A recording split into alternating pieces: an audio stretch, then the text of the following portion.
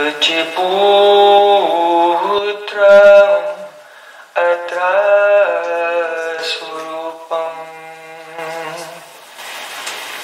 Rupam tasya krachamuripurim maturim koshvartim Radha kundamagivaram Radhikamadvasam Prabduyas Prakita Kripaya Sri Guru Tamnatus Guravi Gaurachandraya Radhikaya Tadale Krishnaya Krishna Bhaktaya Radha Bhaktaya Namo Anandalilamaya Vigrahaya Hema Bhadyavyatschavi Sundaraya Tasmai Mahaprema Rasapradaya Chaitanya Chandraya Namo Namaste Chaitanya Chandraya Namo Namaste Chaitanya Chandraya Namo Namaste Bhaktya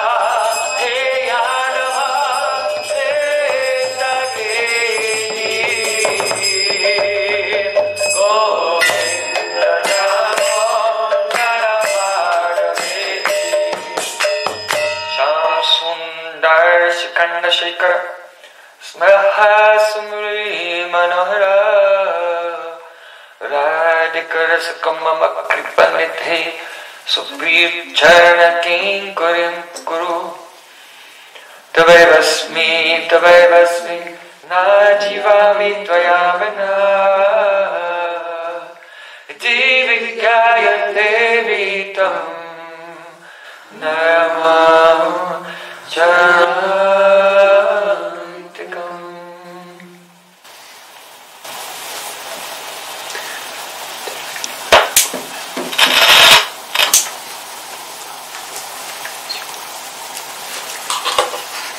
First of all, I offer my Sastang Dandavata Puspanjali, my heart like flowers thousands of times at the lotus feet of my holy master, my supremely worshipable spiritual Gurudev, Asmadiya Paramaradatam Guru Pada Padma Nitya Lila Pravishta Om Vishnu Pada Ashtotara Satasri Rupanugacharya Varya Sila Bhakti Vedanta Narayan Goswami Maharaj.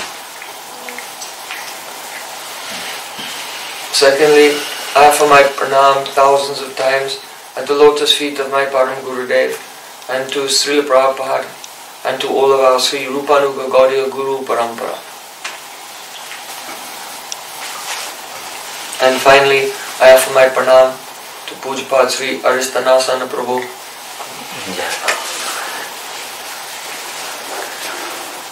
Jai Ho!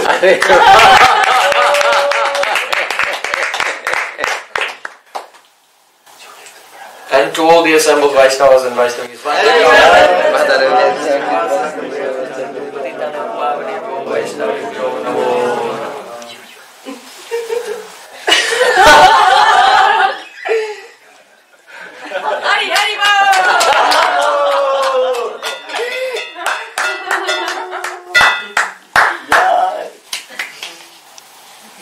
by the causeless mercy of Sri Guru and Gauranga. Vaishnav's Prasad. Now I'm lucky.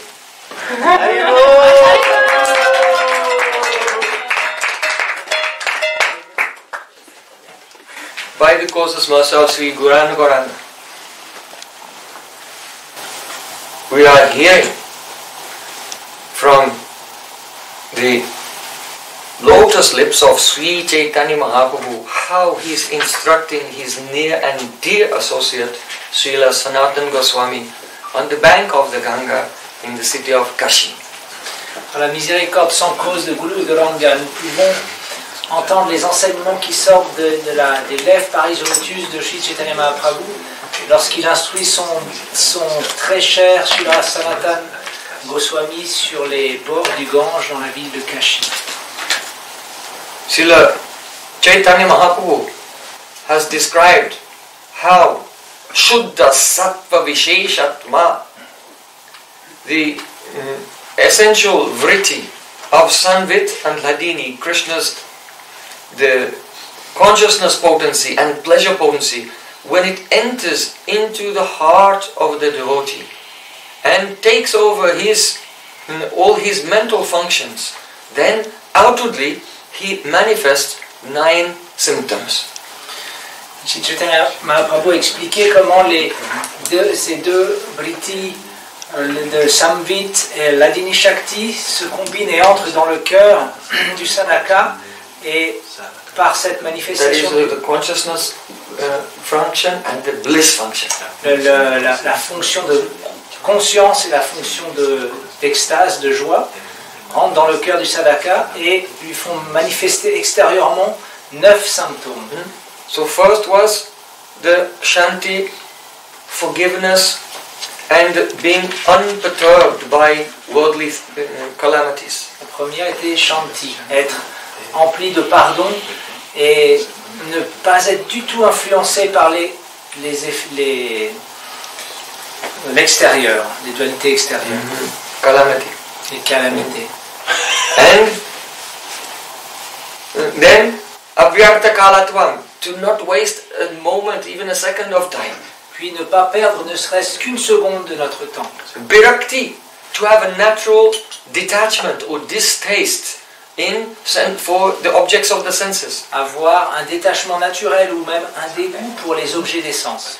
Bhana shunyata, being completely free from the material ego. Être complètement libéré de l'ego matériel. Not a scent of pride is there.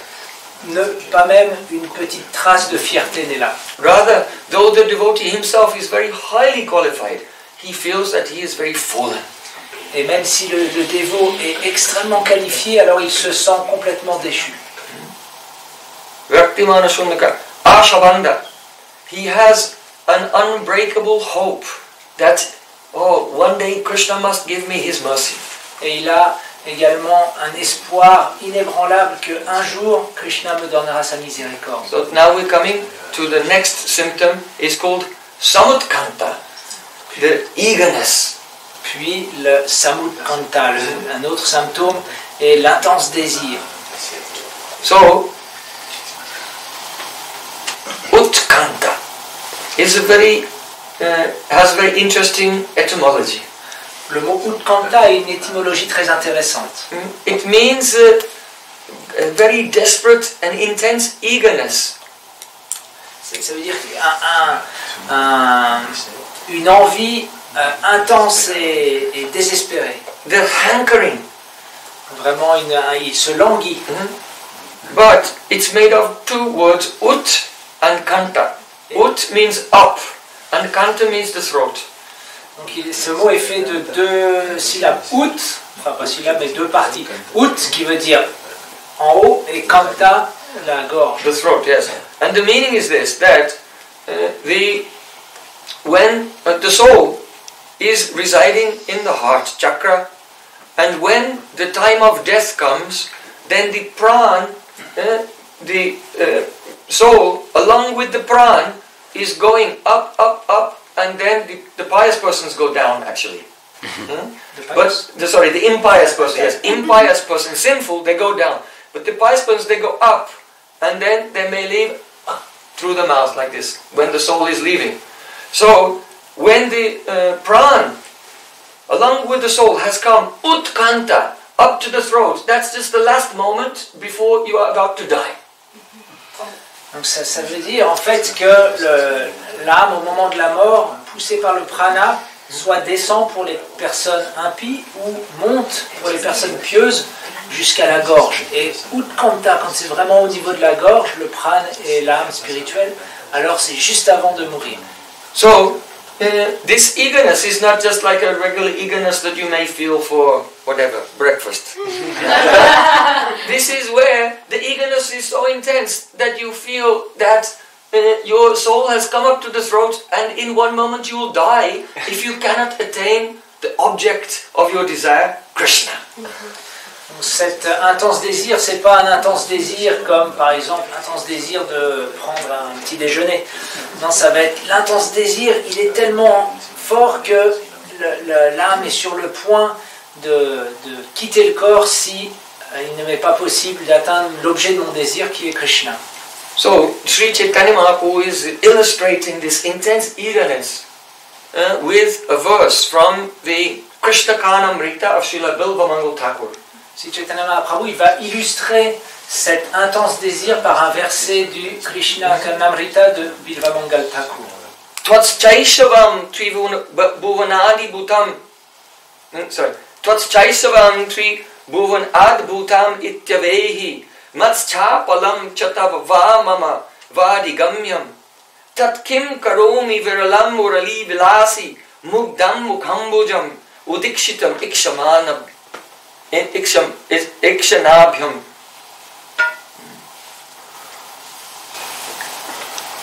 This verse is spoken by Srimati Radharani. Ce verset a été parlé par Srimati Radharani. Sri Krishna has left Vrindavan and gone to Mathura. Shri Krishna est parti de Vrindavan et allé à Mathura. And Radhika is on the last point of her life in separation from Sri Krishna. Et Srimati Radhika, elle est vraiment au bout de sa vie en séparation de Shri Krishna. She's in the state, very high state, Mahaprabhu will explain later, the highest state of separation called Divyonmad, divine madness. Elle est au plus haut point de la séparation qui s'appelle Divyonmad, ça veut dire la folie divine. And she's manifesting the symptoms of Udgirna, divine confusion. Et elle manifeste la confusion divine. Called Udgirna. Udgirna. And also Udveg, intense anxiety. Et Udveg, une anxiété intense. And she's talking to Krishna. Et elle parle à Krishna. Though he is apparently far away. Alors qu'il est apparemment très loin. But she sees him in her heart. Et elle le voit dans son cœur. So she's saying, Oh Krishna, Tvatschaishavam Tribhuvan Adi Bhutam, your adolescence is adbhut, astonishing, to every creature in the three worlds. Donc elle dit, oh Krishna, ton adolescence, elle est adbhut, incroyable pour toutes les créatures dans les trois mondes. Krishna's baby lila is beautiful, his childhood lila is more beautiful, but his Kishore lila, adbhut, incomparable. Donc ces divertissements de petits bébés, ils sont assez incroyables, puis d'enfants sont vraiment incroyables, mais ces divertissements d'adolescents, ils sont adbhut, complètement incroyables. Matschapalam chatava va mama vadigamyam. Oh Krishna, you know about my chapalyam, my restlessness. Oh Krishna, tu connais de mon agitation. In Vedic culture, Kula Stri, that means a very chaste lady, she's fixed in her duties, household duties, and serving her husband. So to be called, to have chapalya, that is restlessness, means that she's looking outside of the house, outside of the husband, maybe to someone else. Dans dans la culture védique, alors la femme est très chaste, elle est à la maison, elle s'occupe de la maison, elle est vraiment avec son mari, mais quand elle est agitée, ça veut dire qu'elle va regarder en dehors de la maison peut-être quelqu'un d'autre que son mari. So Radharani say, "Oh Krishna, though I hide it from everyone else, but I know about the restlessness that I feel when I see your beauty." Dit, oh Krishna, même si je le cache à tout le monde, mais moi je sais à quel point je suis agité quand je te vois. And you also know about my restlessness. Et je sais que tu es au courant aussi de mon agitation. But here doesn't mean Radharani knows it herself, and Krishna knows it because he's the cause of it. But actually he cannot understand it. Donc Radharani, elle connaît son agitation, et Krishna le sait parce qu'il en est la cause, mais il ne peut pas la concevoir ou la comprendre. Because anyo vedana chanya dukam akilam no jivitam vishravam. Radharani has spoken according to the principle that no one can understand the pain in the heart of another person. Et Radharani, elle parle sur le point que personne ne peut comprendre la douleur du cœur d'une autre personne. So she's saying, you know and I know about my restlessness. I know about it because I'm experiencing it. And you know because you're the cause of it. But you cannot understand how I'm feeling. Je sais que je suis agité, tu sais que je suis agité. Je sais parce que je ressens cette agitation.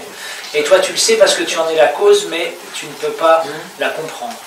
But no one else knows. Mais personne d'autre ne le sait. Tat kim karomi viralam murali vilasi mugdam mukamboja udikshika ikshanabhyam. Oh, Krishna, when, how will I be able to be alone with you in a very solitary place and see your very beautiful enchanting face playing upon the flute? Oh, quand est-ce Krishna, je pourrais être seul avec toi dans un lieu retiré et je pourrais voir ta belle forme lorsque tu joues de la flûte?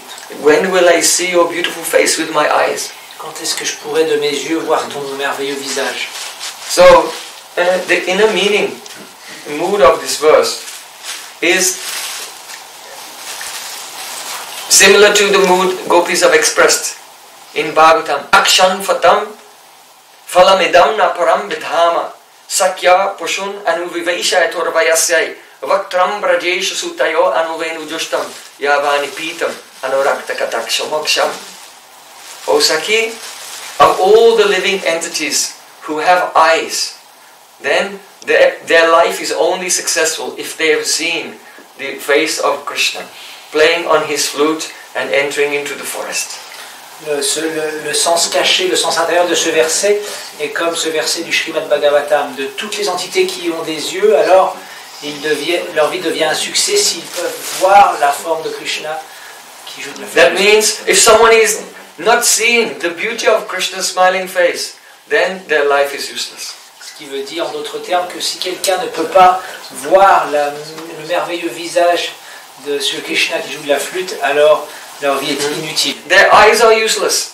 Les yeux sont inutiles. Better to be blind Mieux vaut encore être than aveugle not see the beauty of Krishna. que de ne pas voir la beauté de Krishna. Better to be deaf than not hear the sound of Krishna's flute. Mieux vaut encore être sourd que de ne pas pouvoir entendre le son de la flûte de Krishna. And by upalakshan, by association, Et par Upalakshan, association. it also means yava nipitam. Nipita means one should drink through the eyes Krishna's beauty. Nipitam veut dire que nous devrions boire la beauté de Krishna par les oreilles. And by upalakshan, by association, that means one should drink the beauty of Krishna through all the senses. Et par association, nous devrions boire la beauté de Krishna à travers tous nos sens. So one's skin is useless if you cannot touch Krishna. One's nose is useless if you cannot smell Krishna. One's tongue is useless if you cannot taste Krishna. Notre peau est inutile si nous ne pouvons pas sentir Krishna, enfin toucher Krishna. Notre nez est inutile si nous ne pouvons pas sentir Krishna. Notre bouche est inutile, langue est inutile si nous ne pouvons pas goûter Krishna. So though Radhika is thirsting with utkanta to see Krishna, by upalakshan it should be understood that all five senses of Radhika are thirsting for the Shabda Sparsha Rupa Rasagandha of Krishna. His sound, form, touch, taste and fragrance. Malgré le fait que dans ce verset c'est dit qu'elle a la soif de voir Krishna, Radharani, mais on devrait comprendre qu'elle a soif de percevoir Krishna à travers tous ses sens. So actually this intensity of desire of Radhika is not possible for the devotee in the stage of bhav, because this is Mahabhav. Bien sûr, c'est cette intensité du désir de Srimati Radhika, il ne peut pas être expérimenté par le dévot qui est au niveau de bhav, parce qu'elle est au niveau du Mahabhav. Because he's a sadhak, practicing devotee in this world in the stage of bhav, and that is Radharani's mood is not available for even other gopis. Parce que c'est un pratiquant, un sadhaka dans ce monde, et ce mood de Srimati Radhika n'est même pas accessible aux autres gopis du monde spirituel. But still, in the stage of bhav, then some drop, some reflection of Radhika's eagerness may come to that devotee, and he will pray like this. Mais quand même, au niveau de bhav, quelques gouttes, quelques réflexions de cette intensité du désir de Krishna peuvent arriver dans le cœur du dévot, et il priera comme cela. So, my Gurudev, for this symptom, he gave an example of from the prayer of a sadhak. Mon Gurudev, pour ce symptôme-là, il a donné un exemple d'une prière d'un sadhaka. Mahatma Vritra. Mahatma Vritra. Yeah. Some people say Vitrasura, the demon Vritra, but actually he was a great devotee, so we should not call him Vitrasura, we can call him Mahatma Vritra. Certains l'appellent Vritrasura, mais on ne devrait pas l'appeler Vritrasura, on devrait l'appeler Mahatma Vritra. So, when he was fighting with Indra, and he was about to leave this world, then he prayed in this way, expressing intense eagerness, utkanta. Lorsqu'il se battait contre Indra, il était sur le point de mourir, alors il s'est mis à prier en exprimant une intense désir, utkanta. Ajata paksha iva matra kaga stanam yata vatsrata kshudatha priyam priyeva vyoshitam vishanna manoravindaksha didrikshate tvam. He said, "Oh my Lord, I intensely desire to see you just like a baby bird in the nest, whose feathers have not grown yet, is hankering for his mother." Oh, mon Seigneur, j'ai le même intense désir de te voir qu'un petit oisillon dont les plumes ne sont pas encore sorties et qui désire intensément voir sa mère. Like a calf who is tied with a rope to a post in the ground, and then the householder brings the mother cow, and then that calf is pulling on the rope and trying to go to the mother to drink milk. Cette même intensité qu'un petit veau qui est attaché et qui voit sa mère être amenée à l'étable par le chef de famille et qui tire sur la corde dans un désir intense de venir téter sa mère. So these examples, the baby bird and the calf hankering for the mother's milk, these show the density of the absorption in the eagerness. Ces exemples du petit oisillon ou du veau qui a vraiment cet intense désir de boire le lait de sa mère, ça montre la densité du désir. That little bird has no wings. Ce petit oiseau qui n'a pas d'ailes. No feathers, only some stumps like this. They flap, but nothing happens. And they cannot see even when they're born. Et ils peuvent même pas voir non plus. And they just move like this and open their mouth. You see? Ils bougent comme ça et simplement ouvrent leur bec. When I was a little boy, I found one baby bird fell out of the tree, so we brought it in the house and we were feeding every day. And then just like this. Completely absorbed. Give me. Quand j'étais petit, nous avions trouvé un petit oisillon qui était tombé du nid, nous l'avions ramené à la maison et puis on lui donnait à manger. Il était simplement comme ça, en abandon total et donne-moi. So in the stage above Samutkanta, such eagerness, absorbed in that, no other thought at all is there. The density of eagerness is like that. Au niveau du bhav, alors la densité de cet intense désir est comme cela. On ne veut rien d'autre que ça. Have you seen the calf in the Goshala? When they're bringing the mother and they tie, that's called that rope is called niryog. it's the rope that stops the calf from going to the mother. Because when they bring the calf, they start the milk flowing, then tie the calf nearby, so the milk, it's very easy to milk the cow. So that's called nir-yog, that rope, to stop the yog, the meeting of the calf and the mother. Peut-être vous avez vu dans les Goshalas comment ils apportent la mère, la vache, ils commencent à la traire, ils donnent un petit peu de lait au veau pour démarrer vraiment la montée de lait. Puis après ils attachent le veau avec une corde qui s'appelle nir-yog, qui empêche l'union ou la rencontre entre le veau et la vache, qui empêche le yog. And one rope, a bigger rope, a strong rope, is used to tie the back legs of the cow. Et il y a aussi une corde un petit peu plus épaisse qui sert à attacher les jambes arrière. And the lighter rope, which is made of silk with different colors and some jewels on it also, is used for tying the calf. Et la petite corde qui est faite avec différents fils de différentes matières précieuses, des petits joyaux, sert à attacher le veau. So gopis say, oh, nir-yoga pashakata lakshana yoga vititram. How beautiful Krishna looks. He's a Gopal. The bigger rope for tying the mother is around his neck, and the smaller colored one with the jewels, he decorates his turban and hangs off the side. It's very fashionable. Oh, regardez ce beau Gopal, comment la grosse corde qui sert à attacher les pattes de la vache les met autour de lui, et la petite corde qui sert, le nir-yo, qui sert à attacher le veau, qui est toute décorée, alors il la met comme ça sur son turban. And very très mode. C'est très mode. So,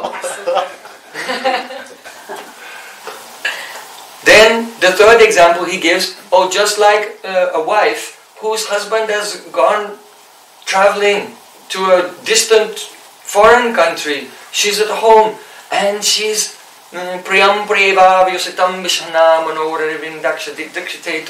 she's hankering to see her husband. Le troisième exemple qu'il donne, c'est l'exemple de la femme dont le mari est parti dans des contrées lointaines et elle est complètement immergée dans la pensée de son mari. So Mahatma Vritra, he gave these three examples. Why? Because first he said, oh my Lord, I am hankering to see you like a baby bird without feathers. Donc Maharaj Vritra, il prend cet exemple-là. Le premier qu'il prend, c'est j'ai le même intense désir de te voir, oh Krishna, que ce petit oisillon qui a le désir de voir sa mère. And then the Lord said, oh, because the baby bird is afraid that he may get attacked and eaten by an owl. Mais là, Krishna dit oui, parce que le petit oisillon, il est effrayé de se faire attaquer par un aigle. And he doesn't want, actually the mother, he wants the bugs that the mother has collected to eat. Et en fait, c'est pas vraiment la mère qu'il veut, c'est simplement les petits insectes qu'elle a attrapés et qu'elle va lui donner à manger. So then, in the same way, is it that you want me to protect you from your enemies like Indra and then give you bhukti and mukti? Sense gratification, sorry, not bhukti and mukti. Some sense gratification in Swarga, in the heavenly planets, or a position in Brahmalok. Donc est-ce que tu veux simplement que je te protège, comme ce petit oisillon, et que je te donne des plaisirs sans fin sur les planètes édéniques, ou alors une position sur Brahmaloka?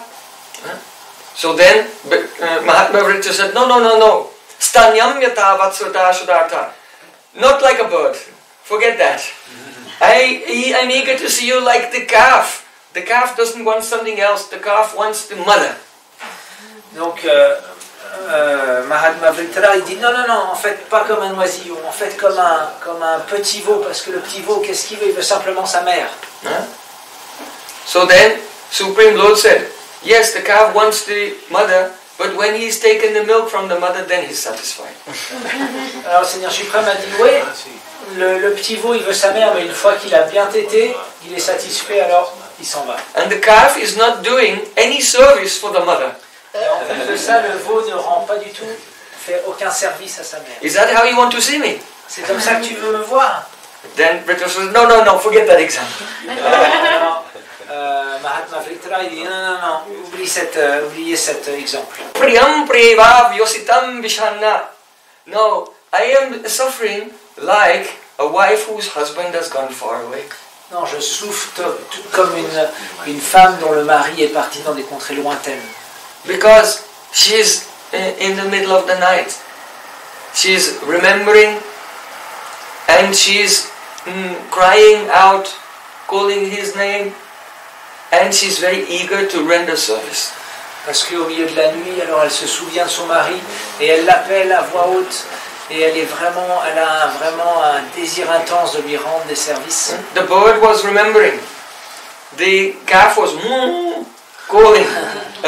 But the wife is doing all of this plus service. She wants to serve. L'oisillon se souvenait de sa mère. Le veau, lui, il appelait sa mère en meuglant. Et alors que la femme, elle fait ces deux choses, plus elle a le désir de rendre service. Oh, when my beloved returns. Oh, quand est-ce que mon bien-aimé reviendra? Oh, then I'll sit him down. Alors je l'assierai. And bring very delicious food. Je lui apporterai des mets délicieux. And while he's taking the food, I'll fan him. Et pendant qu'il mangera, alors je l'éventrerai. Then after he's taken food, then he'll lie down to rest and I'll massage his feet. Et après, une fois qu'il sera satisfait, qu'il aura bien mangé, il s'allongera et je lui masserai les pieds. And please him in all ways. Et je lui ferai plaisir de toutes les façons possibles. So, this is desire, this utkanta, this eagerness is complete with remembering, chanting, and the seva abhilas, desire for service. Et donc, cet utkanta, il est complet dans chanter, se souvenir et seva abhilas, rendre du service. So, in the 2 verses earlier, Mahatma Vritra had said, Aham hare tava padaika mula dasanu daso bhavitasmi bhuya manaha smarit ashupate gunangste grinitava karma karotu kaya. Oh, my Lord, when will I again have the chance to be the servant of your servant? Donc 2 versets avant, Mahatma Vritra, il avait prié, « Oh Seigneur, quand aurai-je l'opportunité d'être le serviteur du serviteur de ton serviteur ?» Because Vritra, in his previous life, he was Chitraketu Maharaj. Parce que Vritra, dans sa vie précédente, il était Chitraketu Maharaj. And he had the service of his Guru Dev, Narad Muni, and his Narad Muni's associate Angira Rishi. Et il avait le service de son Gurudev, de Narada Muni, de Angira Rishi. He had the association of Mahadev, Lord Shiva. Il a eu la compagnie de Mahadev, du Seigneur Shiva. But then, in his next life, when he became Vritra, he had no association with pure Vaishnavas. Mais quand il a pris naissance comme Mahatma Vritra, alors il ne pouvait pas avoir la compagnie de pure Vaishnavas. So now he was about to die, and he's praying, when I die now, where will I go? Will I get the chance in my next life to once again be the das, the servant of your devotees? Et il était sur le point de mourir, et là il priait, alors où est-ce que je vais aller maintenant? Est-ce que j'aurai vraiment la possibilité d'être le das, le serviteur de ton dévot? And then, manas maritasu pategunang state, then my mind will be absorbed in remembering you. Alors mon mental sera absorbé dans ton souvenir. Because you can try to remember Krishna, but only remembers of your holiday with your mother and father and your grandparents come in your mind. Parce que nous savons tous, nous essayons de nous souvenir de Krishna, mais ce qui vient s'en souvenir, c'est nos vacances, nos expériences, etc. avec nos grands-parents. Yeah. But when we are engaged in the service of the servant of Krishna, then automatically the thoughts of Krishna come flowing into the mind. Mais lorsque nous sommes engagés dans le service du serviteur de Krishna, alors quel type de souvenir vient dans le mental? Automatiquement les souvenirs de Krishna par leur miséricorde. So here, manasmarat ashupate. Ashupati means prananath. I will remember you as my prananath, the Lord of my prana. Ashupati. Ashupati veut dire prananath, c'est-à-dire je me souviendrai de toi comme le Seigneur de ma vie. Gunangste grinitavak, and my voice will glorify you. et ma voix te glorifiera. And my body will engage in your service. Mon corps sera engagé dans ton service. So these three things, remembering, chanting and serving, then later he illustrated by the example of the baby bird and the calf, and then baby bird was remembering, the calf was calling, chanting, and the wife is doing all of that, plus karotu kaya, serving with her body.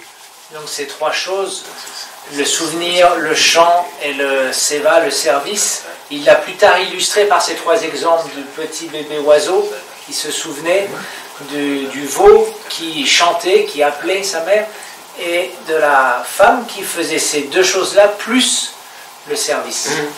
So Kanta Bhavi Nijanga Deya Karina Sevan, the speciality of Madhurya Ras is that the beloved can serve her lover with the whole body.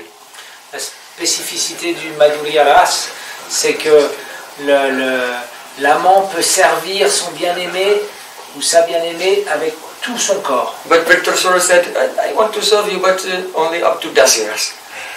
Mais Mahatma Vritra dit, ok, je veux bien te servir, mais simplement jusqu'au niveau de Dasyaras. But our acharyas are very rasic, they're in Madhurya Ras, so they think in this way.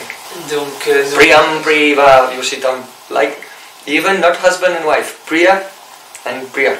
Priya and Priya, that means beloved. Donc nos acharyas sont très rasiques, donc ils donnent cette explication, même pas comme mari et femme, mais comme Priya et Priya, c'est-à-dire amant et amante. Yes, yes. So, this is the example Mahaprabhu is giving. He's describing Samatkanta. Then the next quality is Namagane Sadaruchi, to always have great relish for the holy name. Puis, le symptôme suivant est de toujours avoir beaucoup de goût pour le saint nom. So, Mahaprabhu is giving the example. Rodana Bindu Maranda Sandhi Drig Indivaradya Govinda Tava Madura Sorakanta Gayati Namavalimbala. Oh Govinda, this young girl is today constantly pouring forth tears like nectar falling from flowers, and she's constantly singing your names in a sweet voice. Prabhu prend ce verset comme exemple. Oh Govinda, cette jeune fille pleure constamment des larmes qui sont comme le nectar qui coule de la fleur. Et deuxième chose, c'était quoi?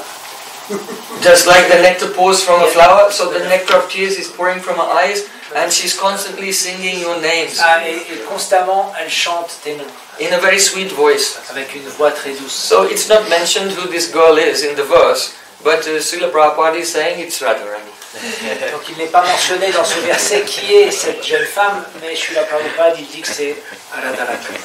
So when Chaitanya Mahaprabhu was staying in Puri at night, he used to meet with his very intimate associates, Swarup Damodar and Rai Ramananda, in a very small room in the compound of the house of Kashi Mishra called the Gambira. Quand Mahaprabhu était à Jagannath Puri, alors la nuit, il était simplement avec ses deux associés les plus intimes, qui étaient Swarup Damodar et Ramananda Roy, dans l'enclos de la maison de Kashi Mishra, et qui s'appelait le Gambira. And there he used to relish the nectar of Srimad Bhagavatam and Bilvamangal Thakur's Krishna Kanamrita, Jayadev Goswami's Gita Govinda.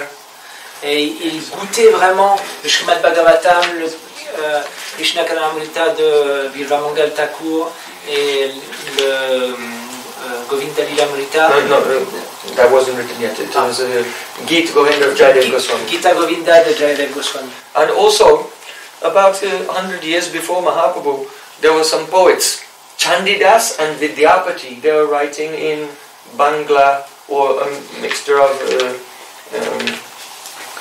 Vidyapati was writing in a mixture of just like Bengali and the language of Mithila. It was a poetic language. Vidyapati et Chandidas, et c'était des poètes qui vivaient un siècle avant Mahaprabhu et qui écrivaient dans un mélange de Bengali et de Vidyapati was writing in this Mithili Bhasha. Mithili. C'est un langage particulier, So, un dialecte. Yes. So these songs expressed very beautiful emotions of Srimati Radhika. Ces chants exprimaient les merveilleuses émotions de Srimati Radhika. So you can see in your songbook, there's one song by Chandidas. This song, you can look at Sai Keba Shunaili Shamanam. Il y a un chant de Chandidas dans ses livres de chants que nous pouvons regarder. And this song is expressing the mood of Radharani in this verse Et that ce Mahaprabhu chant is quoting. exprime l'émotion de Radharani dans ce verset partie spécifique que Mahaprabhu donne. Nama Gane Sataruchi, having the continuous taste, relishment for Krishna's name. What's the name of the song? Sai Keba Sunaili Shamanam. For sure it will be in the Gaudiya Giti Guj. 183. Yes, 183. 183 in Giti Guja. So, Keba, si. Page 183.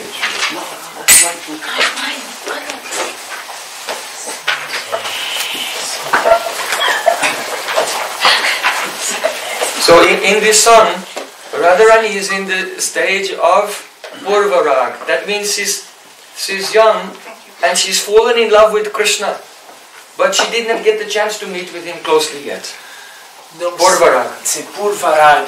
Radharani est jeune, elle a déjà beaucoup d'amour pour Krishna, mais elle n'a pas encore eu l'occasion de le rencontrer. And now this love has taken over her heart. She's very conflicted because she's trying to be a very religious housewife.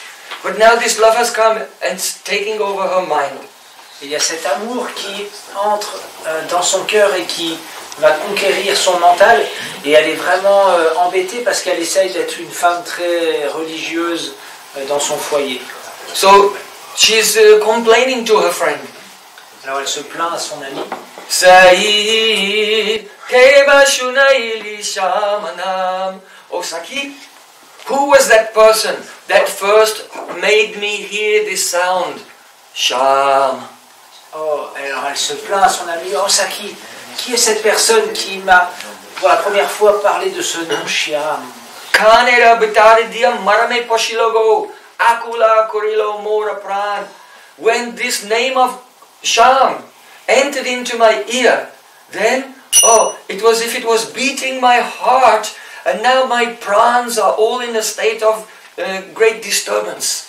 Oh, quand le nom de Shyam est entré dans mon oreille, alors il est venu battre mon cœur, et maintenant tout mon pran est complètement perturbé. Na jani kate kamadu Sham nam achego bodana chariti nahi pari. Oh Saki, how much honey is in this name Sham? Sham.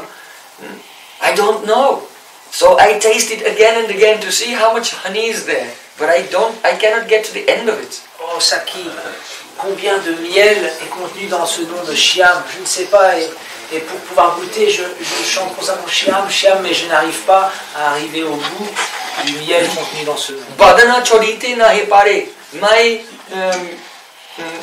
My mouth will not give up this name. I want to stop, but I cannot stop. Sham, sham, sham, sham.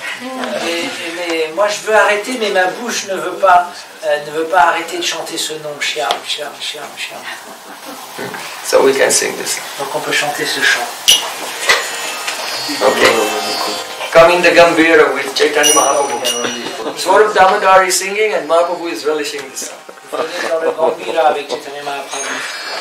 Swarup Damodar chante et le Mahaprabhu goûte ce chant, ce poème.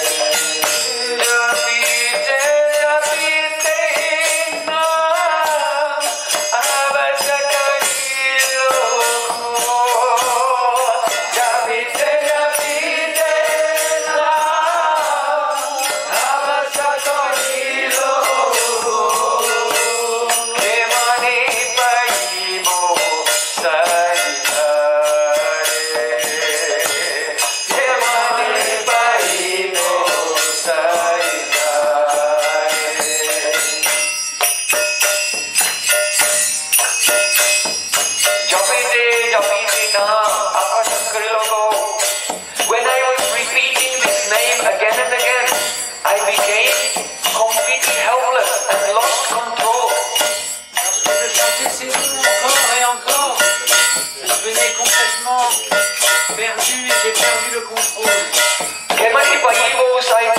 Oh Saki, how will I be able to meet with Krishna? Oh Saki, dis-moi comment pourrais-je rencontrer ce Krishna?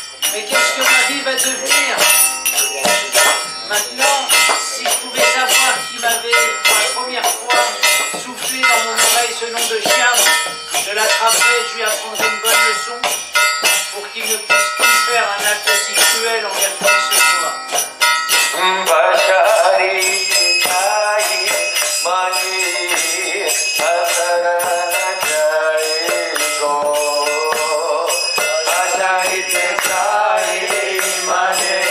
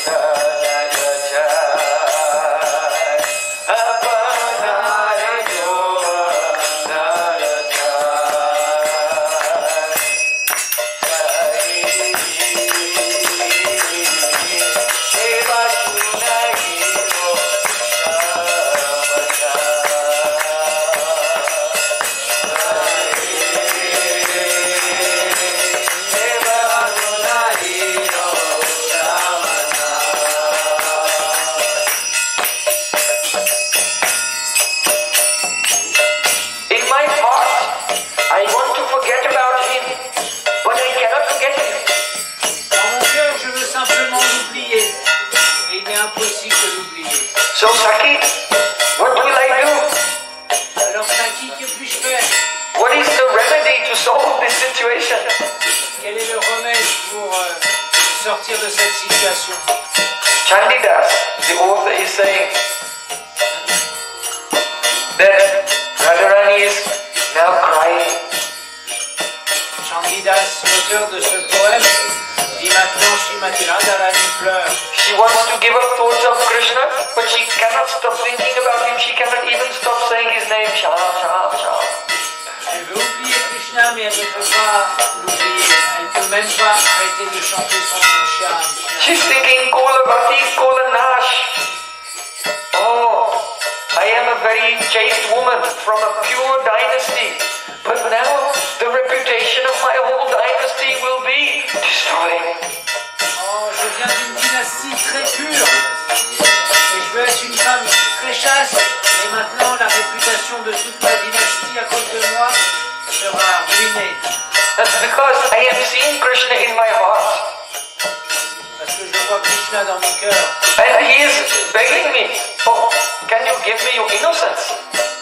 Et il me mendie, est-ce que tu peux me donner ton innocence? Now I mean, this is a great problem, I don't know what to do. Et maintenant, je suis dans un grand dilemme.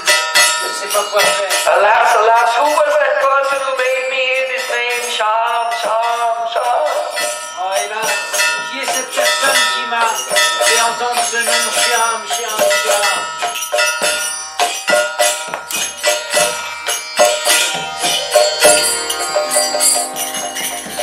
So this is the example.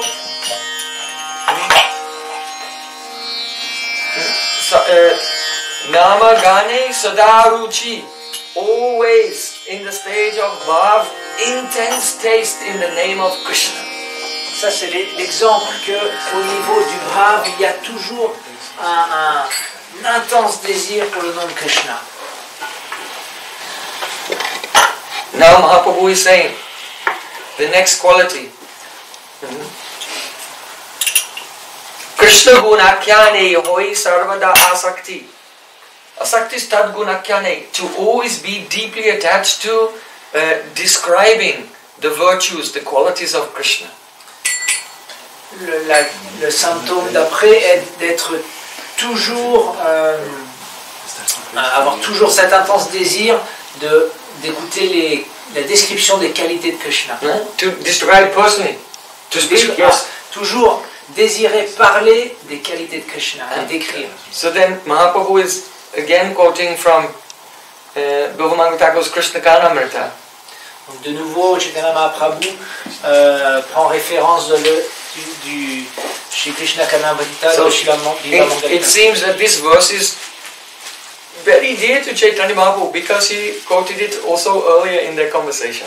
Il semblerait que ce verset est très cher à Chaitanya Mahaprabhu parce qu'il l'a déjà cité au cours de la conversation. When he was explaining about Sambandha Gyan to Sanatana Goswami. Quand il expliquait le Sambandha Gyan à Sanatana Goswami. Saying, Maduram Maduram Baborasya Vibor, Maduram Maduram Badanam Maduram, Madugandhi Mridusmita Tadaho, Maduram Maduram Maduram Maduram. Oh, you remember that?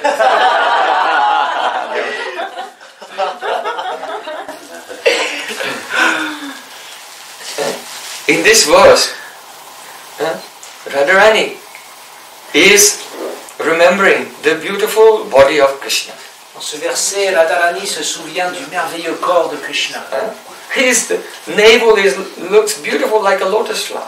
Son nombril est aussi beau qu'une fleur de lotus. His chest is very broad and his arms are strong and long like the Uragenda, the king of snakes. Son torse est large, ses bras sont très musclés comme le roi des serpents. So to say that his body is madur, sweet, is not enough. Maduram Maduram Mabhavasya Vibhor.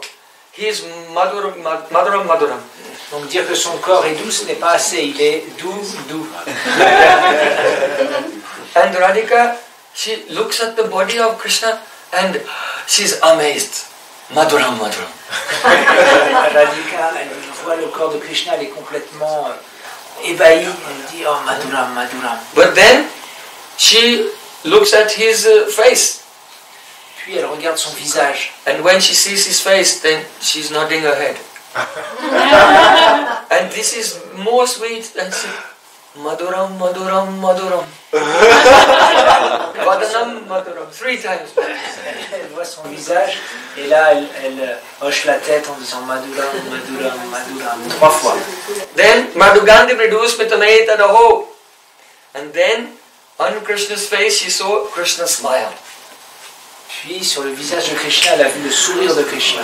And then she pointed with a finger. Oh! Astonished. Seeing his smile. Elle était complètement ébahie, elle a pointé du doigt en voyant son sourire. Then she said the last line. Maduram, Maduram, Maduram, Maduram. 4 times Maduram. 4 fois Maduram, Maduram, Maduram. Yeah. Madhugandhi Mridusmita Tadaho.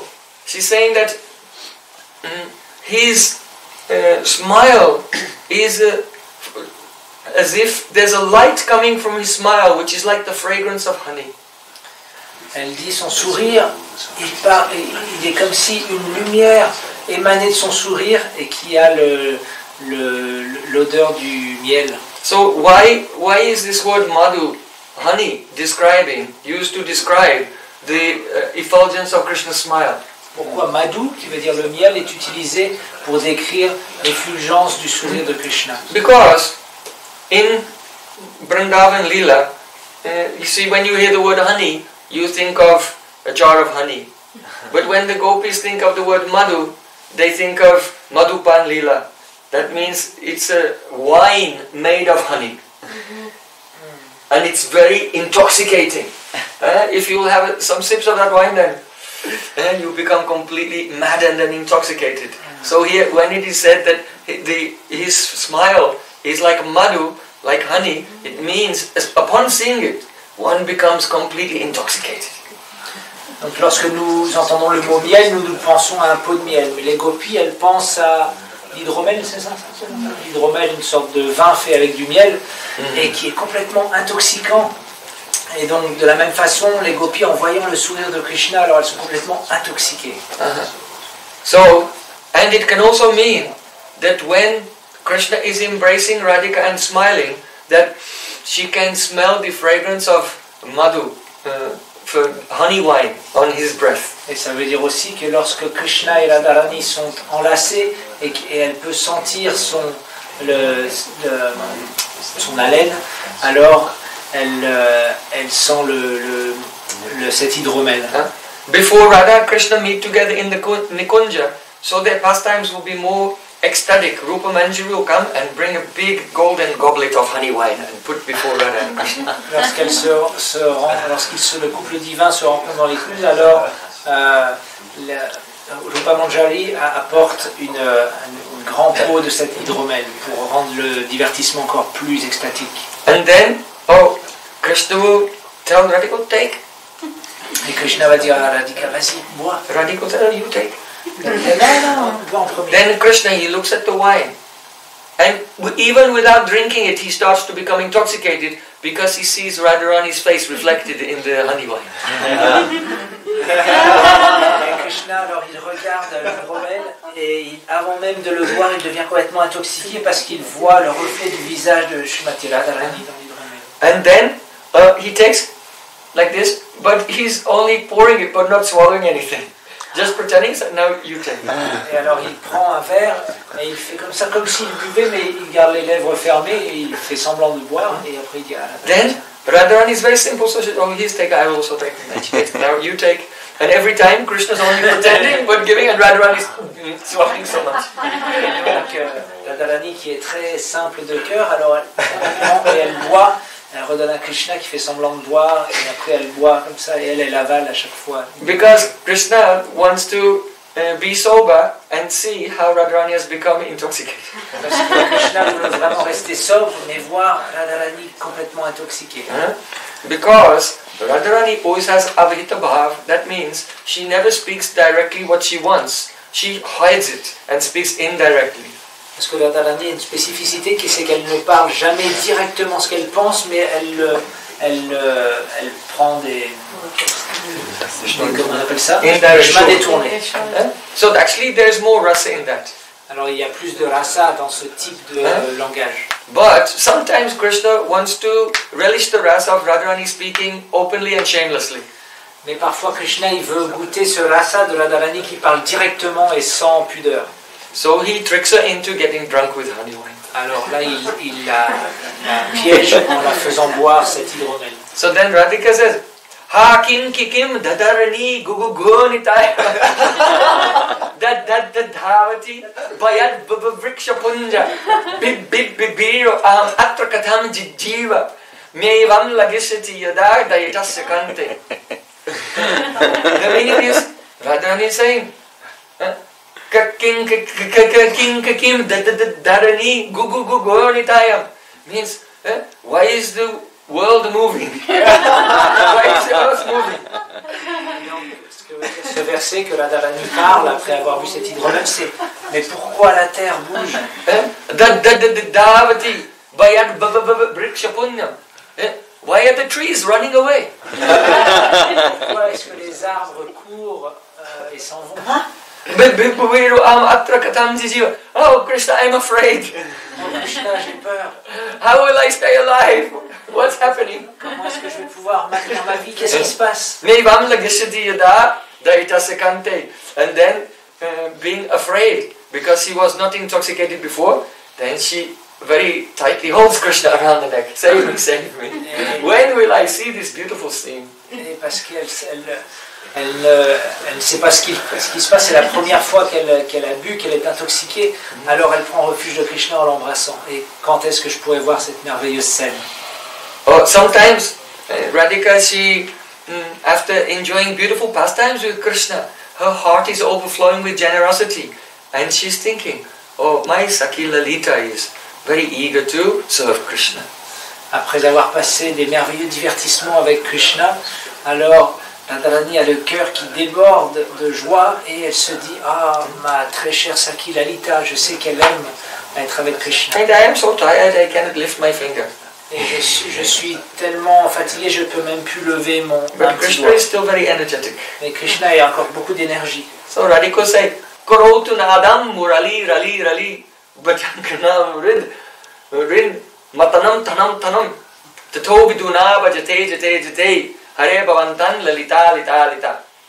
So this is called the pralap, when due to intoxication Radharani speaks the syllables that have no meaning. Donc ça c'est le pralap, c'est dû à l'intoxication. Shrimati Radharani, elle parle certaines syllabes qui n'ont aucun sens. She wants to say, oh Krishna, when you play your murali, then it churns the hearts of the gopis of Braja. Et elle veut dire, oh Krishna, quand tu joues de ta flûte Murali, alors ça fait tourner le cœur des gopis de Vraj. So she wants to say, Karotinadam murali brajangana rit matanam.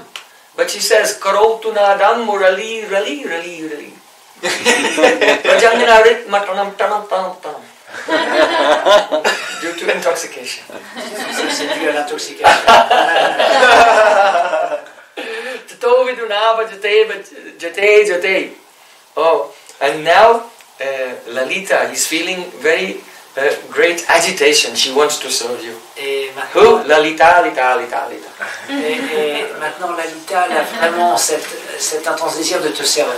Elle dit Lalita, Lita, Lita. So, in this way, Mahaprabhu is giving the example how the devotee always wants to describe the sweetness of Krishna, which is intoxicating like honey wine. Et donc de cette façon-là, Mahaprabhu veut montrer comment le dévot il a le désir de servir Krishna en étant complètement intoxiqué par cet hydromel. Then, the last of the 9 symptoms is called Pratistadva Satistale. Le dernier de ces 9 symptômes. Mahaprabhu is giving an example that you can find also in Bhakti Rasamrita Sindhu. Chaitanya Mahaprabhu donne un exemple que nous pouvons trouver également dans le Bhakti Rasamrita. Kadaham yamuna thire namami tava kirtayan udbashpa pundrikaksha rachishami tandavam. Oh lotus-eyed Krishna, Pundarikaksha. Oh Krishna aux yeux de lotus. When will I chant your names with tears flowing my eyes and do the Tandava Nritya? one very energetic dance on the bank of Yamuna. Quand mes yeux s'empliront-ils de larmes et je danserai le Tandava Nritya. C'est une sorte de danse très énergétique sur les bords de la Yamuna.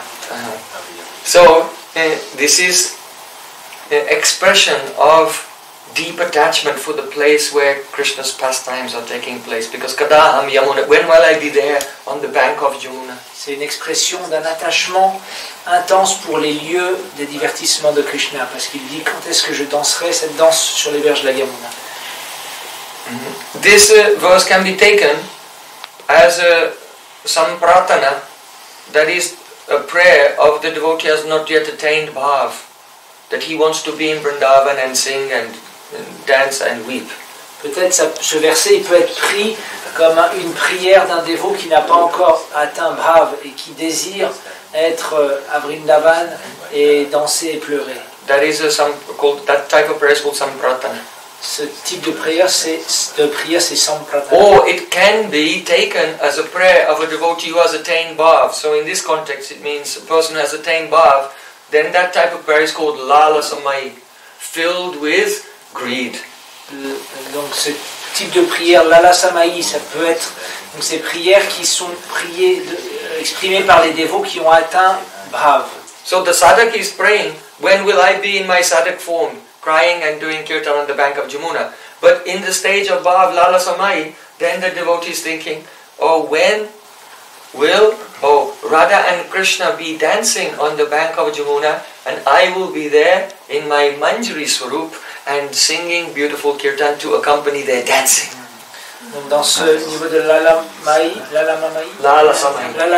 samai, de ce type de prière donc pour les dévots qui ont ce bhav, alors il prie quand est-ce que Radha et Krishna seront là, et moi je serai là dans ma forme de Manjari et je chanterai des kirtans pour accompagner leur divertissement. So, the conditioned jivas, they have never been in the spiritual world. Les jivas conditionnés n'ont jamais été dans le monde spirituel. But when the devotee realizes his spiritual form, her spiritual form, then there's a very deep attachment. Why? Because this Braj Mandal is my transcendental home. Mais lorsque le sadhaka a développé sa forme spirituelle éternelle, alors il y a un profond attachement parce qu'il réalise ce Braj Mandal, c'est ma demeure éternelle. It is the place which is decorated with the lotus footprints of Sri Priya Priyatam, Radha Krishna Yugala. C'est ce lieu qui est décoré par les empreintes des pieds de Sri Priya Priyata, Radha Krishna. It is the place which is completely filled with all the uddipana, all the things that stimulate and the love of Radha and Krishna. C'est ce lieu qui est empli de uddipana, tous ces choses qui vont stimuler l'amour de Radha et Krishna. So Braj Mandal, and especially particular places in Braj Mandal, become extremely dear to the advanced devotee. Et Braj Mandal et surtout certains lieux particuliers de ce Braj Mandal deviennent extrêmement chers à ce dévot. So Rupa Goswami has given another example in his Padyavali. Rupa Goswami dans son Padyavali a donné un autre exemple. Atrasit kila nanda sadma shakatas yatra bhavad banjanam veda chedo karopi dhamma birabud bhadotra damodara itam matur vridda vakta vigalat piyushadaram piban anandasru daraka dhamadu purim dhanyas charisyamyaham. When will I be fortunate enough to wander about Mathura and Brajamandal with tears in my eyes, listening to the flow of nectar of the glories of each place coming from the mouth of one elderly Vaishnava from Mathura, like Shastriji. Quand est-ce que je serai assez fortuné pour errer à Mathura et à Vrindavan, les yeux emplis de larmes, en écoutant les gloires de ces différents lieux de la bouche d'un Vaishnava vénéré. And as I am following him around Braja, he will say, Atra sit kilananda sadma shakatasya tra bhavad bhanjanam. Oh, this is the place of the house of Nanda Maharaj. Alors je le suivrai à Vrindavan, à Braj, et là il me dira, oh ici c'est le lieu de la maison de Nanda Maharaj. Shakatasya tra bhavad bhanjanam. This is the place where when baby Krishna was put in a cart and Shakatasura came, then he broke the cart. Et là c'est le lieu, liberated the cart demon. C'est le lieu où Krishna a été mis sous un chariot et Shakatasura est arrivé, et là il a cassé, Krishna avec son petit pied a cassé le chariot et a libéré Shakatasura. Banda chaita karopi dhama bira bhutpadota damodara. Oh, Krishna, he can release anyone from the bondage of material existence, but this is the place where Mother Yashoda tied him with a rope and he could not get out. Oh, ce Krishna, il peut libérer n'importe qui du nœud de l'existence matérielle, mais ce même Krishna, il a été attaché par les cordes de Mère Yashoda, il était incapable de se libérer. So when will I be doing the Braj Mandal Parikrama with pure Vaishnavas and hearing their description of each of the places and tears flowing from my eyes? Oh, quand est-ce que je pourrais faire ce parikram de Vraj avec des Vaishnavas aînés qui m'expliqueront chaque lieu, et mes yeux s'empliront de larmes. So my Gurudev did Braj Mandal Parikrama every year for about 60 years. Mon maître spirituel a fait le Braj Mandal Parikram chaque année pendant 60 ans. 63 years. 63 ans. And he encouraged us. We also, every year, we have done Braj Mandal Parikrama since 24 years I have done every year. Et il m'a aussi encouragé, et par sa grâce, je l'ai fait 24 fois chaque année. But this year we don't know. Mais cette année, on ne sait pas si on va pouvoir le faire. Oh Krishna, oh Radha Shama Sundar, please bring us back to your Braj Mandal. Oh, Shri Radha Shama Sundar, s'il vous plaît, amenez-nous à votre Braj Mandal. Because no one can describe, no one can imagine the profound samskars, the deep impressions which manifest in the heart when we hear the pastimes of Sri Krishna in the places of his pastimes from his near and dear devotees. Parce que personne ne peut imaginer la puissance et la profondeur de ces samskars qui viennent dans notre cœur quand nous écoutons les gloires d'un lieu, dans ce lieu, et qui viennent de la bouche de ces purs dévots. What progress you will make in hundreds and thousands of years being in another place. Oh, in a very short time, in only 1 month, doing Braj Mandal Parikrama, you can make more progress. Les progrès que vous allez faire pendant des centaines d'années à être à un autre endroit, vous les ferez en 1 mois en étant à Braj Mandal. The Dham has Achintya Shakti, inconceivable potency. Le lieu saint, il a Achintya Shakti, une puissance incommensurable. So, Srila Bhaktivinoda Thakur has said, Gorayama Yesabastane Karalo Brahmana Rangi Sistabastane Heriboyami Pranai Bhakata Sangi. Oh, I want to practice all those things which are anukul, favorable for Shuddha Bhakti. Srila Bhaktivinoda Thakur, il chante, oh, je veux vraiment faire toutes ces choses qui sont anukul, qui sont favorables à la bhakti. So the first thing, Shuddha Bhakata Charanarenu, Bhajana Anukul, the dust of the lotus feet of pure devotees is most favorable for bhajan. Et la première chose, c'est la poussière des pieds de lotus des purs dévots sont extrêmement favorables au bhajan. Gorama Yesavasthane, and I want to go and visit all the places that Chaitanya Mahaprabhu has been to. Et je veux aller visiter tous ces lieux où Chaitanya Mahaprabhu est venu. That means every year, Navadvip Dham Parikrama, Jagannath Puri Parikrama, and Braj Mandal Parikrama. Ça veut dire chaque année, Navadvip Parikrama, Jagannath Puri Parikrama et Braj Mandal Parikrama. Karla Brahmanaranga, and to wander from Kailanvan to Kamyavan to Bahulavan, Madhuvan, Talavan. Et errer d'une forêt à l'autre, Madhuvan, Bahulavan, etc., toutes les forêts. Brahmanarangi. And yes, Sestabastani, Herubami, and I want to see those places, Pranai Bhakata Sange, in the company of the Pranayi Bhaktas, the devotees who have Pranaya Rasayana Ditangri Padma Sabhavati Bhagavata Pradhan Ukta. Pranayi Bhakta means those devotees who, with the rope of Pranay, very intimate love, have tied up Krishna and they've captured him in their hearts. Et je veux faire ce parikrama en compagnie des dévots qui, avec leur pranay, les cordes de leur amour, ont attaché Krishna dans leur cœur. So, such devotees, they don't have to, when they go to some holy place, try to remember, what will I say here? Ce type de dévots, lorsqu'ils arrivent à un lieu, ils n'ont pas besoin de se dire alors qu'est-ce que je vais raconter sur ce lieu. Why? Pourquoi? Srila Bhaktivinoda Thakur has said. Srila Bhaktivinoda Thakur a dit.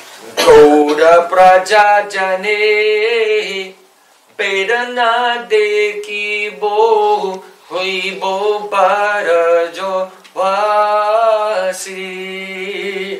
Gauda praja jane pedana deki bo hui bo barajo vasi. Dharmera swarupa spuri benayane. Dharmera swarupa spuri benayane. Hoi go radharadasi. Hoi go radharadasi. Dharmera swarupa spuri benayane. Hoi go radharadasi. Hoi go radharadasi.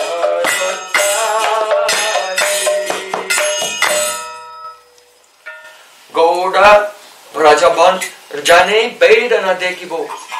When will I wander through Navadvip Dham, giving pranams to all the residents of the Dham and begging for their mercy? Quand serai-je, marcherai sur les chemins de Navadvip Dham et je demanderai la miséricorde aux habitants de Navadvip Dham. Gauda Brajajani Bedina Dekibo. I don't see any difference between the residents of Navadvip and the residents of Braja. Et je ne vois aucune différence entre les résidents de Navadvip et les résidents de Braja. Sachimata is Yashodamaya. Sachimata, c'est Yashodamaya. Gadada Pandit is Radhika. Gadada Pandit, c'est Radhika. So, then,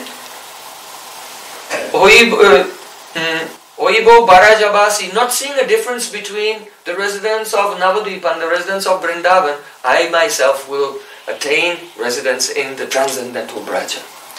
Ne voyons pas de différence entre les habitants de Navadvip et les habitants de Vraja, alors moi-même j'atteindrai la résidence à Vraja. Dhamma Swarup Spuribanani, and the Swarup of the Dham will manifest before my eyes.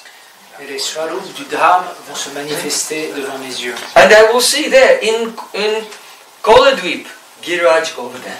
Et je verrai à Koladvip, Giriraj Govardhan. I will see there in Ritudvip, Radhakund and Shamakund. Et à Ritudvip, je verrai Shyamakund et Radhakund. I will see in the Godrumdvip, Nandagaon and Varsana. Et à Godrumdvip, je verrai Nandagaon et Varshana. So Dham Swarup Spuribenayani, the Swarup of the Dham will mercifully manifest to me, Hoibo Radharadasi, and I will become the maid servant of Shrimati Radharani. Les swarups du Dham vont se manifester par leur miséricorde à moi et je deviendrai la servante de Shrimati Radharani. So, the pure Vaishnavas, they realize the Swarup, the transcendental nature of this Chintamani Dham, and so they're very attached to staying in those places. Les purs dévots, ils réalisent la swarup de ce Chintamani Dham et ils deviennent très très attachés à rester là. So, then Mahaprabhu is saying, Krishna irati chino e koilon bibaran Krishna preme chino e shuno sanatan. Hey Sanatan Goswami, I have explained to you the symptoms of bhav. Now I will tell you the symptoms of prema. Next level. Donc là, Sri Chaitanya Mahaprabhu, il dit à Sanatana, hey Sanatana, je t'ai expliqué les 9 symptômes du bhav, maintenant je vais t'expliquer les symptômes du prem. Jara Chitta Krishna Prema Kore Udoy Taravakri Kriya Muda Vigana Bujoy. Even the most learned person, materially learned person, cannot understand the words, the activities and the symptoms of a person who has attained prem. They're very difficult to understand. Même les personnes les plus érudites matériellement ne peuvent pas comprendre les paroles ou les agissements d'une personne qui a atteint prem. So then Mahaprabhu gave a verse from 11th canto of Srimad Bhagavatam. Mahaprabhu a cité un verset du 11e chant du Srimad Bhagavatam. Evam vrataswa priyanama kirtya jathanurago druta chit uchchai hasyat taurodi tirauti gayat chunmadavam nrichati lokabhaya. The meaning is, Evam vrata, when a person is fixed in his vrat, his vows to follow the various limbs of devotional service and observe the vrats like Purushottam Brat, Kartik Brat, Janmastami Brat, Ekadasi Brat. Lorsqu'une personne est vraiment fixée dans l'observance de ses vœux, de ses vrats, dans son service de dévotion, et spécifiquement Ekadashi Brat, Janmastami Brat, Kartik Brat, Purushottam Brat, and he is fixed in following the order of his Gurudev. Et il est fixé à suivre les instructions de son Gurudev. To chant the holy name and always engage in hearing and chanting Krishna's pastimes. Et de chanter les saints noms et de toujours être engagé dans l'écoute et le chant des divertissements de Krishna. Then Jathanurago Druta Chitta. That devotee's heart will melt. Samyan Masaknita Santa. Remember, prem is in bhav, the heart becomes soft, but in prem, alors le cœur du dévot va complètement fondre. Souvenez-vous, au niveau de bhav, le cœur s'adoucit, et au niveau de prem, le cœur fond. So Evam Vrata Evam means in this way, so it's a reference to the previous verse. Donc Evam, ça veut dire de cette façon-là, et c'est en référence au verset précédent. So to understand the meaning of this word Evam in this way, you have to know what was said before. Donc pour comprendre la signification de ce verset Evam, il faut avoir compris le verset d'avant. So previously it was said, Srinvansu Badrani Rathangapane Janmani Karmani Chayani Loke Gitani Namani Tadatakani Gayan Vilajja Vichared Asangaha. It means that the devotee, he should Srinvansu Badrani Rathangapane, he should engage in hearing about Krishna, who is Ratangapani. That means, one meaning is who carries a chakra. Or in the battle of Kurukshetra, he took the broken wheel to protect Arjun from Bhishma Dev, and he ran at at Bhishma to save Arjun from the attack of Bhishma, carrying the broken chariot wheel, Ratangapani. Ratangapani, donc le dévot il doit être constamment écouter les divertissements de Ratangapani. Ça veut dire Krishna il a le Sudarshan Chakra, mais ça peut vouloir dire aussi Krishna qui lors de la bataille de Kurukshetra pour protéger Arjuna contre l'attaque de Bhishma a pris la roue du chariot qui était cassée.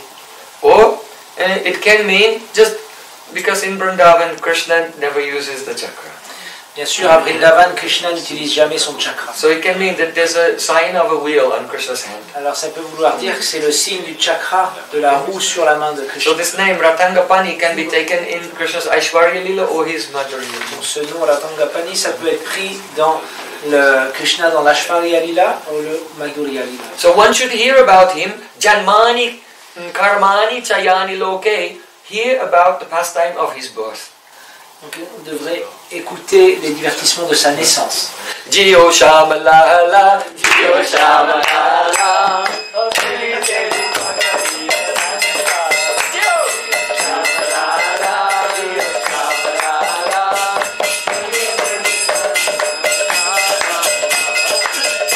How Brijvasis celebrated Krishna's birth. Comment les Brijvasis célèbrent la naissance de Krishna. Janmani Karmani, and the activities of Krishna. Janmani, Karmani, les activités de Krishna. Krishna's karma is Gocharan Lila, taking the cows to graze, because he's a Gopal. Et ses activités, c'est amener les vaches paître. Chayani Loke means, and you can hear, Chayani Loke means, you can hear, you don't have to hear it all in Sanskrit or Hindi or Bengali, anything. You can hear in your own language, French, Spanish, Russian, Italian. Et vous n'êtes pas obligé de You can hear in the vernaculars of the world, no problem. En sanskrit, vous pouvez l'écouter dans votre propre langue, en italien, en français, en espagnol. And Gitani Namani, and one should loudly sing his names. Et nous devrions, avec une voix forte, chanter ses noms. Tadatakani, and also hear the explanations of the very beautiful and rasic meanings of Krishna's names. Et écouter toutes les explications des merveilleuses significations rasiques des noms de Krishna. Gayan Vilaja, Vichalet, Asanga, and without any attachment to anything in this world, one should wander here and there from place to place, loudly singing Vilaja without any shyness or hesitation. Et sans être attaché à quoi que ce soit de ce monde, alors nous devrions errer ici et là en chantant les noms de Krishna sans aucune pudeur ou hésitation. Sometimes we see, we come to a place and we start a kirtan, and then the devotee moves as far to the wall as possible. Parfois on arrive dans un lieu, on commence à chanter un kirtan et les dévots ils se mettent contre le mur, ils se cachent comme ça. They're very lajja, they are shyness. Ils sont très timides. Yeah? But here, Srimad Bhagavatam, vilajja, without any shyness. That means jump in the middle of the kirtan, Haribol. Sans aucune timidité, c'est-à-dire sauter au milieu du kirtan et chanter Haribol, Haribol. No hesitation at all. Aucune hésitation. Yeah. I remember once we were in Kamyavan at the temple of Govinda Dev and Brinda Devi. Je me souviens, nous étions à Kamyavan au temple de Govinda Dev et Brinda Devi. So we arrived at the temple and I was just halfway through one round of japa. So I thought, let me finish this round, then I'll go in the kirtan. Et donc je me souviens que j'étais à peu près à la moitié de mon mala et donc je me suis dit je vais finir de chanter mon mala et après j'irai dans le kirtan. Then I felt some pain in my back. Oh, someone hit me. Et j'ai senti une douleur dans mon dos, quelqu'un m'avait tapé. So then I was about to turn around to reciprocate. And I turned around and it was my Gurudev. Je me suis retourné et c'était mon Guru. He had hit me with his fist like this. Il m'a tapé avec son poing comme ça. And then he grabbed my japamala. Give me that. And with one hand he took my mala and with the other hand he pushed me into the kirtan. Il m'a poussé au milieu du kirtan. And since that day, more than 20 years ago, I am always in the middle of the kirtan. Simple at one push, and now for many years I've done everywhere in the world. Simplement à cause de cette poussée, alors maintenant depuis 20 ans, je suis toujours au milieu du kirtan, partout dans le monde. So try to be like this. No hesitation, no shyness at all. Run to the kirtan and loudly chant and dance, with not thinking about whatever anyone else thinks. Essayez Except for Krishna. D'être comme ça, d'être courir au milieu du kirtan et chanter et danser sans vous soucier de ce que les gens pensent, simplement de ce que pense Krishna. Dancing in front of the deity is one of the angas of bhakti. Danser devant les déités, c'est une des formes de la bhakti. Bahubi militva tatsukam ganam sankirtanam. And the definition of sankirtan is to come together with many devotees and loudly sing with raga and tal, with rhythms and melodies for the happiness of Krishna. Une des significations de Sankirtan est de s'assembler entre dévots et de chanter les noms de Krishna avec des mélodies et des rythmes pour le plaisir de Krishna. So, here, evam brata, in this way, living this life of wandering from place to place without shyness, always engaged in kirtan and harikatha, then what will happen?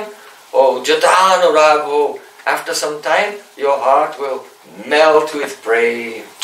De cette façon-là, vivant votre vie sans aucune hésitation, chanter et danser dans le kirtan pour le plaisir de Krishna, alors qu'est-ce qui se passera? Votre cœur fondra. So, Priyanama Kirtya. And the devotee will sing Priyanam. That means there are some names of Krishna that will become very Priyanam, very dear to that devotee. et le dévot chantera des priyanam, c'est-à-dire certains noms de Krishna vont devenir très chers à son cœur et il chantera ces noms-là. Like Radharaman, Par exemple, Radharaman, like Giridhari. Giridhari. The devotee may have some special realization connected with certain names. Peut-être le dévot a certaines réalisations qui sont connectées à certains noms. So then he sings those priyanams, dear names. Alors il chantera ces priyanam, ces noms qui sont chers à son cœur. Mero Radharamana Giridhari Giridhari Shama Banwari Oh Mero Radharamana Giridhari Giridhari Shama Banwari Oh Mero Radharamana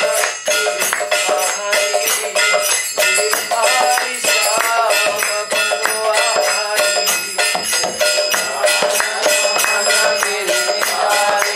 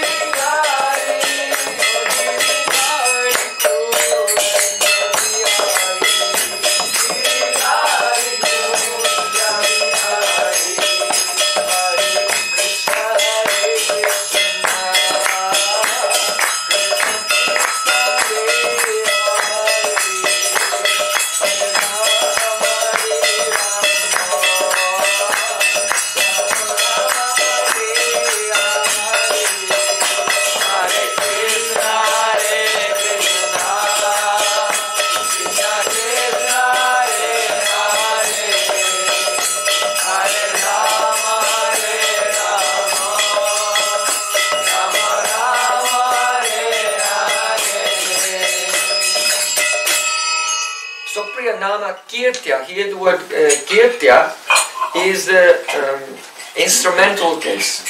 Kirtya, ce mot est dans le cas instrumental. Tritiya Vibhakti, that means that the kirtan of the Priyanam is the direct cause, the direct instrumental cause of the melting of the heart. Ce qui veut dire que le chant de ces priyanam, le kirtan de ces priyanam, c'est la cause directe de la fonte du cœur. So Mahaprabhu said, Taramati Sarvashastra Nam Sankirtan, Niraparad Nam Lele by Premadan. Of all the angas of bhakti, kirtan is the best. If one will chant without offense, one will receive the treasure of Krishna Prem. C'est pour ça que Mahaprabhu dit de tous les éléments de la bhakti, alors kirtan est le meilleur. Et par le kirtan, alors, il obtiendra le trésor de l'amour. So, Jatana Rago Drutat Uchai Hasati means that the devotee, when his heart melts, he begins to laugh. Le dévot, lorsque son cœur fond, il commence à rire. Srila Vishnu Thakur gives the example. Why is the devotee laughing when he's chanting the names of Krishna? Srila Vishnu Thakur donne un exemple. Pourquoi est-ce que le dévot rit lorsqu'il chante le nom de Krishna? Because while he was chanting, he saw one very beautiful, sham complexioned boy. Lorsqu'il chante, parce que lorsqu'il chantait, il a aperçu un très beau petit garçon qui avait la couleur shyam. He was looking here and there, like this, and sneaking into one old woman's house. Parce qu'il regardait ici et là et il est rentré discrètement dans la maison d'une vieille dame. Looking for some very delicious makan, freshly churned yogurt. Et il cherchait du makan, du yogourt fraîchement préparé. Hare Krishna, and seeing Krishna. Et il chantait. Sneaking in the house. Et il voyait Krishna qui rentrait dans la maison. So then he heard the devotee, in his trance he heard the voice of one elderly gopi. Et dans sa transe, il a entendu la voix d'une gopi aînée. And she was calling out, "Oh Saki, be careful! One thief has gone into your storeroom." Qui criait, attention Saki, faites attention, un voleur est rentré dans votre réserve. And then Krishna, and he was running away really fast. Krishna était surpris, il a courir, s'échapper. And devotee seeing this in his trance, hasati, he begins to laugh. Et le dévot, en voyant cela dans sa transe, commence à rire. Then the next moment, that realization disappears. Et le moment d'après, cette vision, cette réalisation se dissipe. Hasyatati ato roditi. Then ato roditi. After laughing, then the devotee begins to cry. Oh Krishna, Krishna, where did you go? Et alors après avoir ri, alors le dévot commence à pleurer. Oh Krishna, où es-tu parti? Hasyatato roditi. Roditi means he's crying. Then rauti means he's roaring loudly. Puis il crie très fortement. Gopal, Gopal, where are you? Oh Gopal, où es-tu Gopal? Then Gayati means singing. Puis Gayati, il se met à chanter. So then the devotee again went into trance and Krishna came back to him smiling. I am here. De nouveau, le dévot est retourné dans sa transe et Krishna est venu le voir, je suis là. Then Gayati, then when the devotee saw, then Krishna Govinda Govinda Gopala.